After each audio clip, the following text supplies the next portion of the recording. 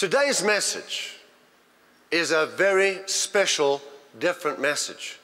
It was given to me by the Holy Spirit directly.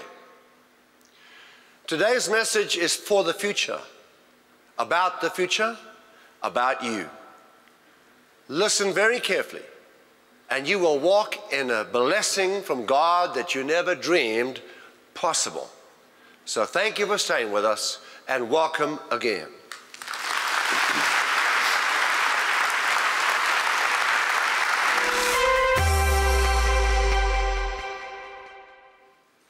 Steve Muncie's father was a man of God from his head to his toes. He started several churches, and he was relentless in his efforts to win souls. He won thousands of people one-on-one to Jesus. And he was in his 90s now, dying, slipping in and out of consciousness, and took a few days before he left his body. And during that time, the family came from all over the United States to be at his bedside, and they all stayed there listening, because as this dear old saint was passing over into eternity, he began to describe what he was seeing in heaven. He would look into heaven and tell them what he was seeing, and then he would slip into unconsciousness. And then a few hours later, he would come back to himself and he would describe more of heaven and slip into unconsciousness. And then finally he said, I see the future, the future. I see the judgment seat of Christ, the judgment seat of Christ. Now let me stop there for a moment, push the pause button, and explain what that means. There are two judgments ahead of us. The great white throne judgment of God takes place after the 1,000 years reign of Jesus on the earth, which will begin very soon. At the great white throne judgment, all people who do not know Christ will have to stand before God. Those in hell will come out of Hades and stand before God. Those alive on the earth will be raptured up to stand before God. Their sentence will be pronounced. They rejected Christ, and they will be banished to Gehenna, the lake of fire, which will never be quenched. A lake of burning sulfur, where Lucifer, Satan, the Antichrist, the false prophet will all have their eternity as well. But very soon, any day now, Jesus will come, stop in the clouds, like a thief in the night. We'll be raptured. Our bodies will change. Our body will turn into a body like Jesus has right now, that he got after his resurrection. A body that has flesh and bone with no blood in it. His blood's on the mercy seat in the right hand, or in the throne room rather. In heaven, as the eternal witness of our covenant. And we'll receive a body just like Jesus. We can eat and drink and travel at the speed of thought.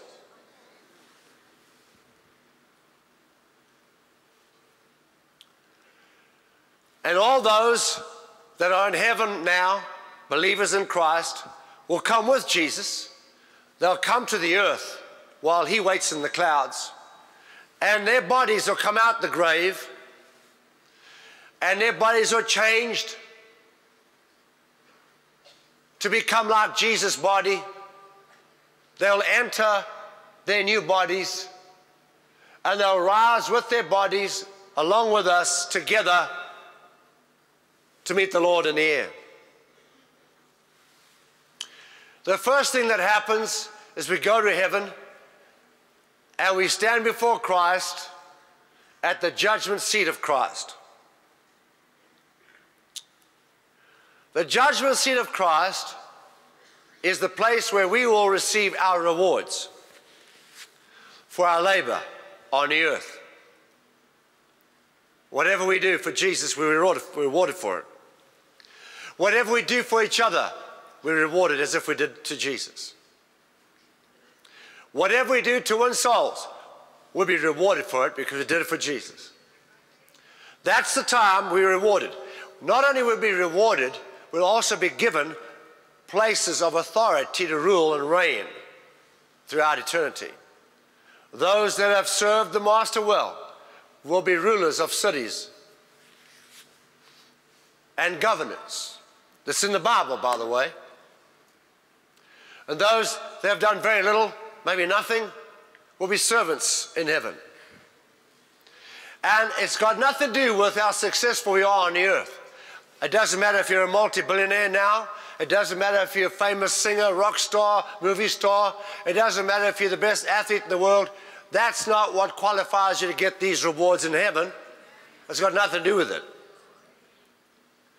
What qualifies us to get these rewards in heaven is what we do for Jesus here. If we don't hear, "Well done, good and faithful servant, enter thou into the joy of the Lord," then we have not been successful. It doesn't matter if you're a billionaire. If you don't hear that, you're not successful. You're in trouble, actually, if you don't hear it. So, getting back to my story, the judgment seat of Christ. After that, once you've been rewarded and God sets up his order, his structure in heaven of ruling and reigning with him throughout eternity, where he sets up his kingdom at that judgment seat of Christ, which will remain in force for eternity, different ranks and authorities and positions of leadership. He's going to set all that up at the judgment seat of Christ. And once that's done, then we will enjoy the marriage feast of the Lamb, where the bride of Christ enters into that eternal, never-parting fellowship with the groom, the Lord Jesus. Now, Steve Muncie's father was watching and seeing the future, seeing the judgment seat of Christ. He saw multitudes. He tells the people around him, his eyes are closed. He says, "I see heaven open. I see Christ in his majesty and glory. I see billions of people standing before the throne with white robes before the Lord and their King." And he says, they are weeping. They are crying out aloud in sorrow. They are crying out aloud in sorrow as if their only child has just died. And he says, they are not crying because of the sins they committed while they were on the earth, because our sins have been washed away and forgiven. No. He says they are crying because they feel the love of their King for them. They can sense how much he loves them, and they are so sorry they did not do more for Jesus when they were on the earth, and now their opportunity is gone forever. They can do no more for Jesus than what they did when they were here. The night is coming when no one can work. Child of God, this is your moment. This is your window of opportunity, and it's closing fast. Jesus is coming soon. Hear me. Hear me now. The return of the Lord is at hand. The return of the Lord is at hand. I know it. I know it. I know it. We must be ready. The 5 wise virgins are going. And the foolish will knock and say, Lord, rapture me too. He'll say, I never knew you. I never knew you. Are we fellowshipping with him? Are we communicating with him? Are we in fellowship? Do we know him? Are we talking to him, praying? Are we working with him? Is he working through us? Is he working to bring in the lost? Is he working to establish the church? Come on, family of God. This is our moment. We are working for our eternal King. This is not all there is to life. This is just simply a job interview. These 60, 70, 80, 90 years is just simply a job interview. God is watching you now so he can give you your position of authority and influence in his kingdom. This is your job interview.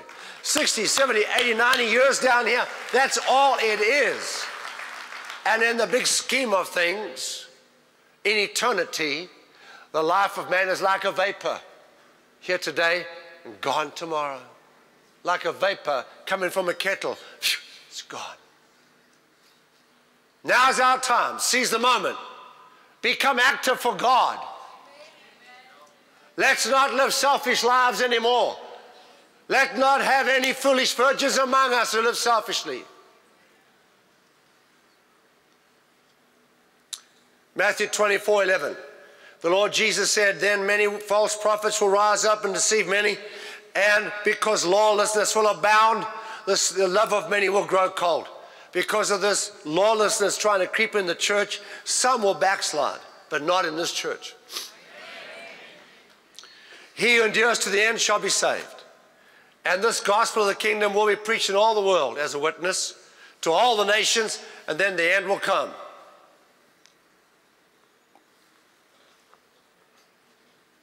When everybody's had a chance to reject or accept, the rapture comes.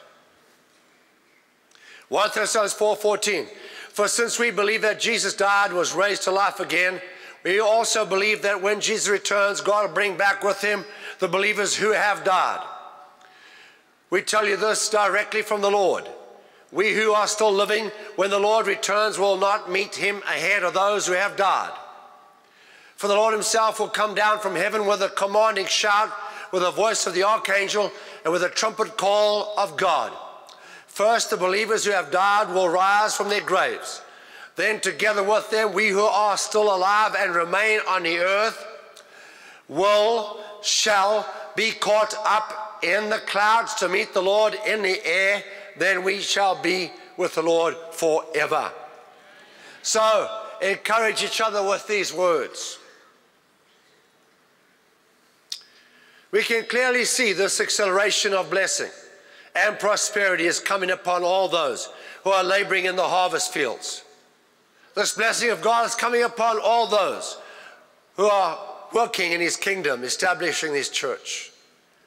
It's coming upon us to prosper us, give us influence, to be more effective in building the temple of God. So how can I be sure that I'm a laborer? How can I be sure that I'm actually working in his kingdom? The harvest Jesus died for must come in.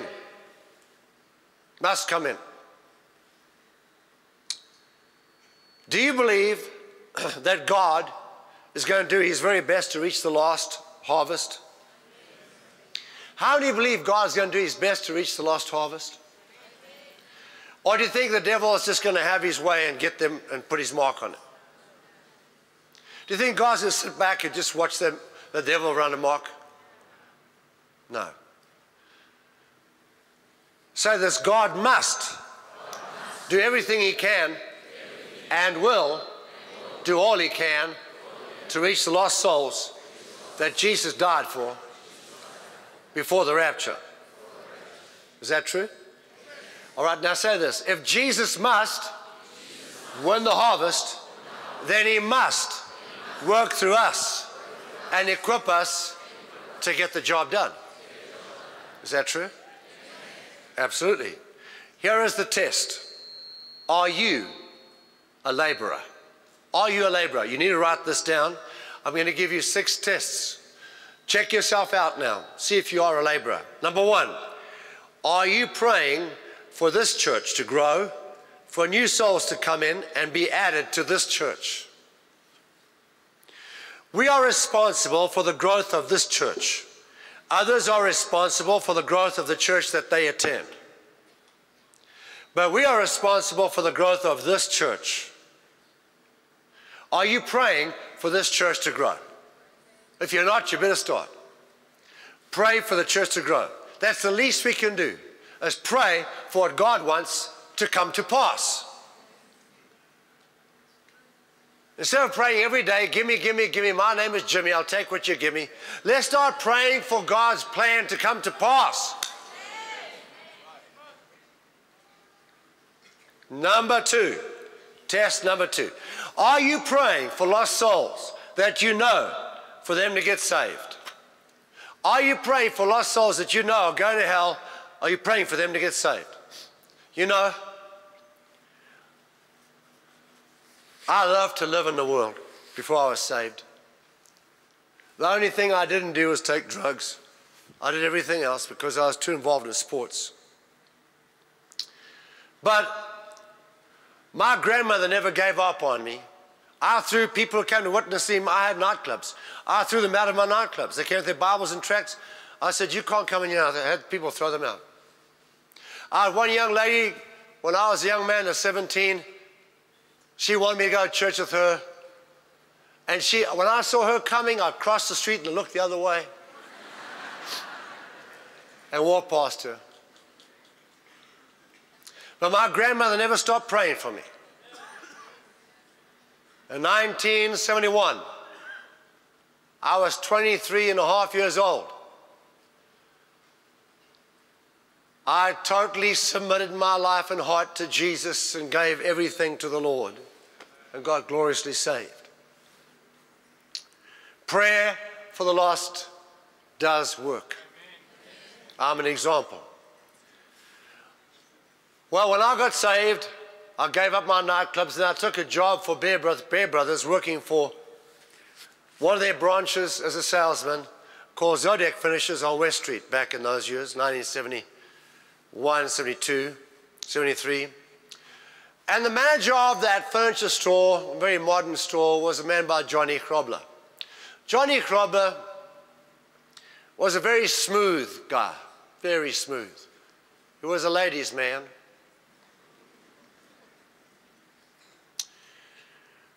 Very, very nice man. You could not help liking Johnny, even though he's full on in the world and I was living for Jesus.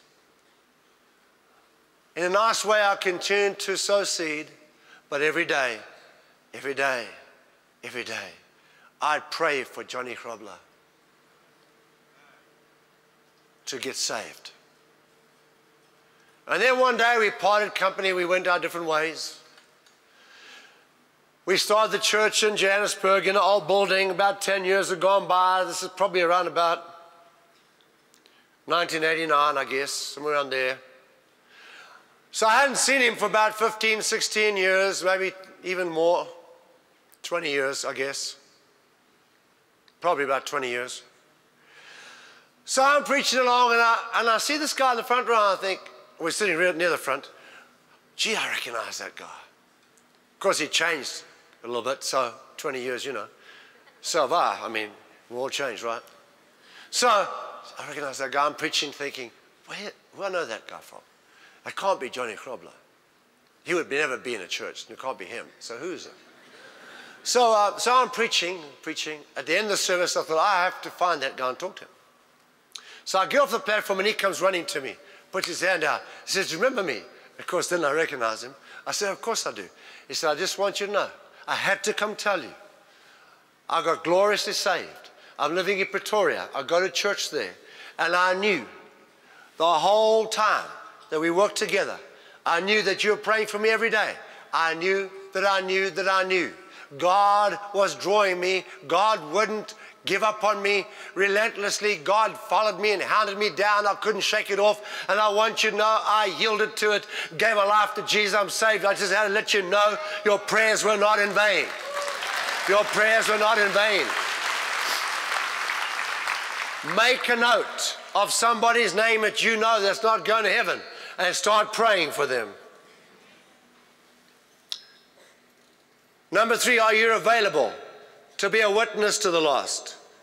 Jesus will bring people to you. Are you available to talk to them? Sometimes you'll sow seed, sometimes you'll reap the harvest of seed others have sown. Sometimes you'll get them saved, and sometimes you'll have to say a nice word of encouragement and share what God's done for you, but you don't reap the harvest, but somebody else will. But are you willing to speak on behalf of Jesus? Write that down. Say, I'm willing to talk to souls that God brings my way.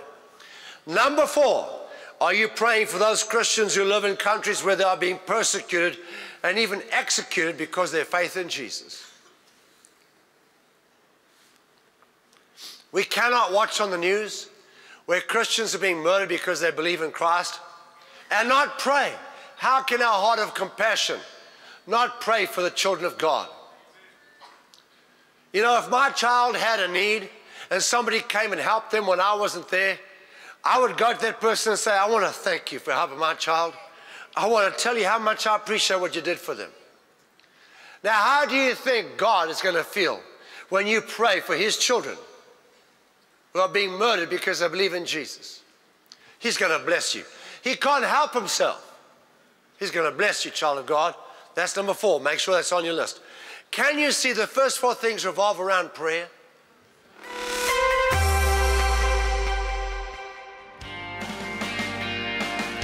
Thank you for watching this program with us today. If you'd like to receive the Lord Jesus as your personal Savior, then say this little prayer after me.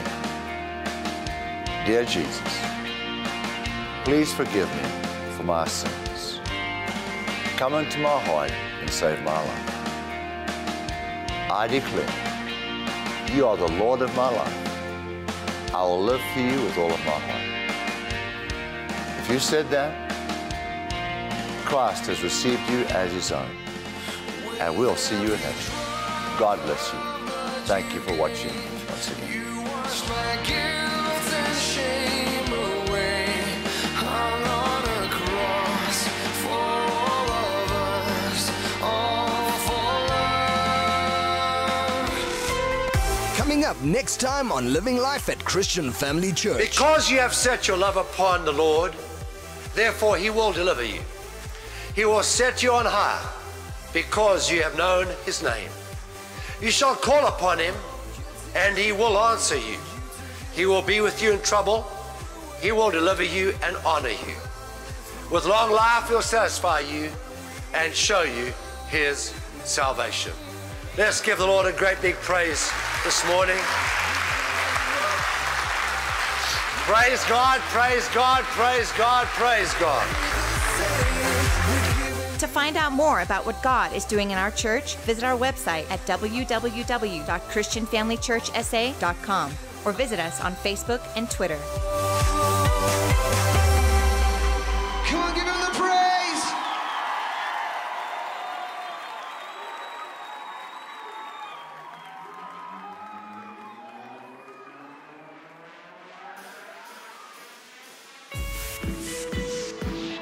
Are you ready to shine bright for Jesus? Come on.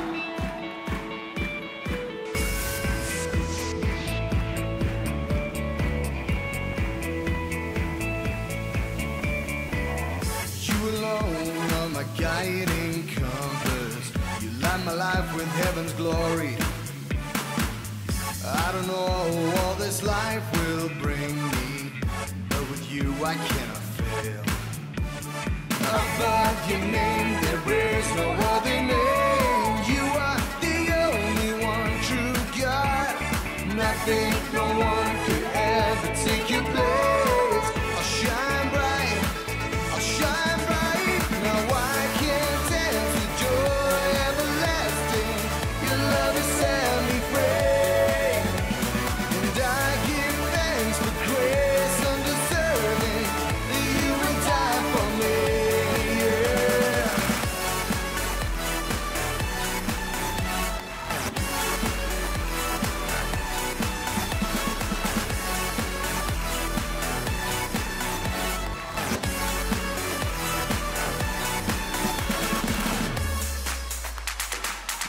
Now I choose to live a life that's different. My cross is set apart for you.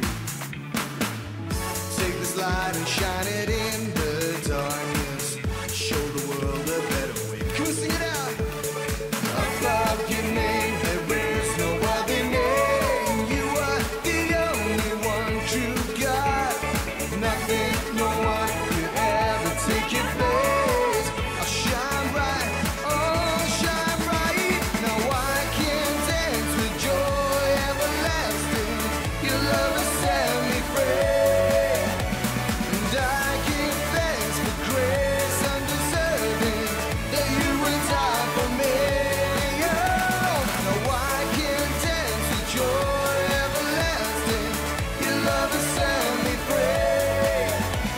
And I give thanks for grace undeserving, that you would die for me. Your love, your love, your love so amazing.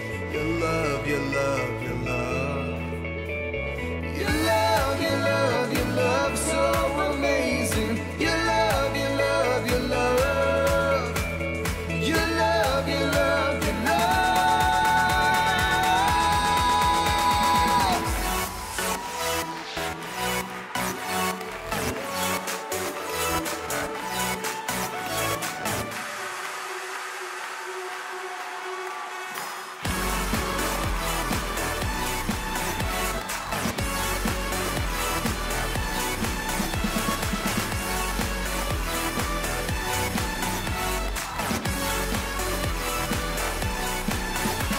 Now I can dance with joy everlasting. Your love has set me free. And I give thanks for grace undeserving, that you would die for me. Yeah.